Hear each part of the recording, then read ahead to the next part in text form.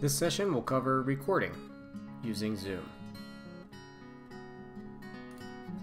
Before we start, we're going to go over a couple key points about recording. The first is to just look for guidance from your school leadership around the do's and don'ts about recording sessions. Cloud recordings are automatically deleted after 7 days in your Zoom account. Cloud recordings can only be shared with authenticated users, which means someone has to sign into their Zoom account with their CitySchools account in order to view that recording online. Capture your content lesson only, no sensitive interactions with students like SEL activities, for example. There are 3 main methods for capturing. The first preferred method is to capture a lesson without students even present. Second preferred is to capture that lesson with students present but no interactions with those students. So all students' audio and video is off, no chatting being recorded. And then the third option is to capture a lesson with student interactions. Mute audio and video for all opt-out students. So you have to make sure that you know that list, which is available in Infinite Campus, and that you have manually made sure that every one of those students has been muted, both of their audio and video. Alright, let's go into a Zoom. So I have a Zoom meeting going on right now. I am the teacher as the host, and I have 1 student attending right now. And for the purposes of this meeting, I'm not sharing any audio or video, but we're just going to go over the recording piece. So when I go ahead and down here at the bottom of the menu is the record option. If I was to hit the share screen button, the menu then becomes goes away and is found in the more options. But right here I have the ability to record. So when I select record, I'm going to get a message. Record this meeting, confirm if you want to record the meeting by selecting continue. So my participants don't see anything yet until I actually click continue. This meeting is being recorded. That message just got broadcast to everybody in the session. So if I pull up the student view, so this student joined my session from the web, and they are going to see this screen that this meeting is being recorded. Click continue to proceed to the meeting. If you do not want your audio and video recorded, please turn off your camera and microphone. So then the student then clicks continue, or could even leave the meeting. And this is really any participant would have this experience. So they click continue, they stay in the meeting. This student has not joined their audio yet, but had they joined it by the computer, they would allow their computer. It lets you know that the meeting's being recorded, and still the student has to deliberately unmute their video and audio.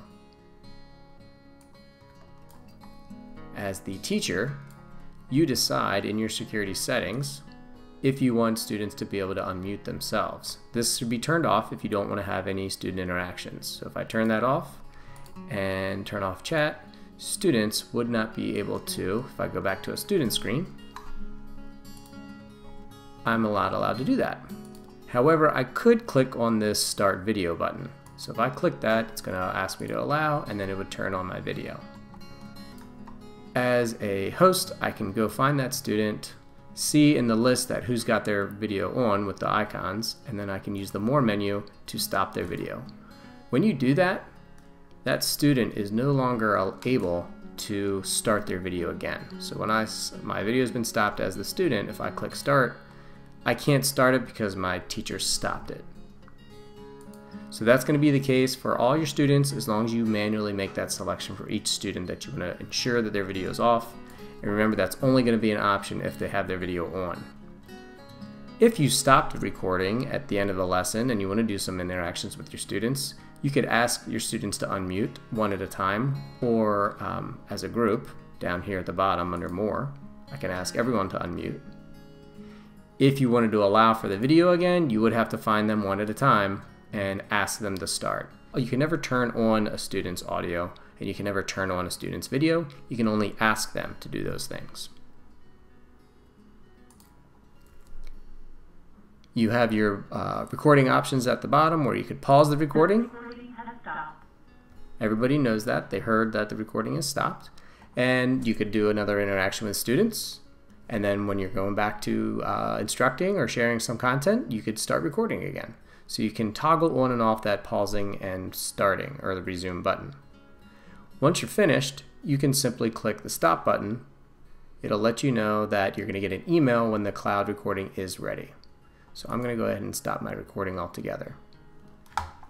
Let's go take a look at what it looks like to retrieve your recording.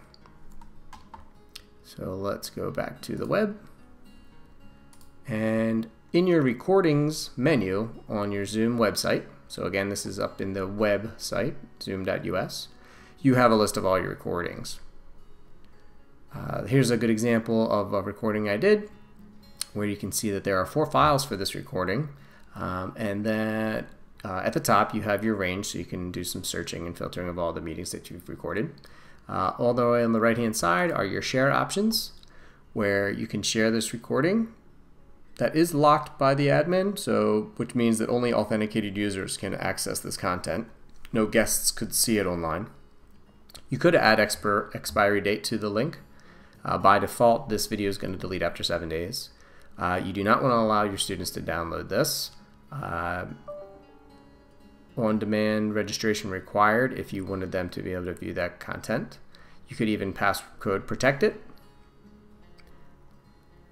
And then the detailed information, if you want, you can have that information shown. And here's the option to copy the sharing information to your clipboard and possibly post it to your Google Classroom. The More option just gives you 2 options: download every file that you created or delete this entire recording. The deleted files would go to your trash can. When you click into the recording, so Zoom Train the Trainer session I recorded, note that this one had 4 files, if you remember on the previous screen.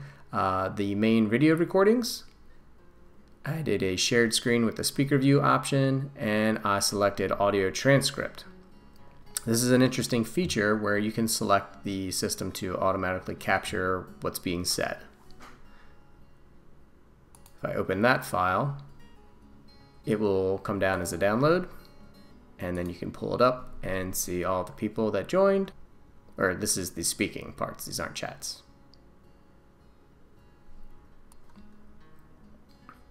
The videos can be reviewed online, so these aren't download links, they just open it up in the web viewer, and you can review the recording. And you guys all have... There you go. And this is where you'll see the audio transcript on the right hand side.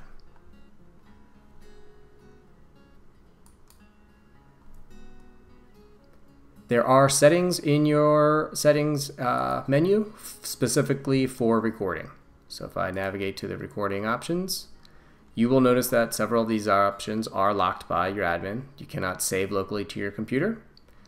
And then there are specific ones that you can call out for your recordings. I like the record active speaker with the shared screen, and the save chat messages is a nice one. And then I also selected that audio transcripts if you need to capture what's being said. There are some additional ones that are all locked by the admins. You do not have to require a passcode currently. And again, these are all the items that are all locked. And that's going to conclude our segment on the recording a Zoom session.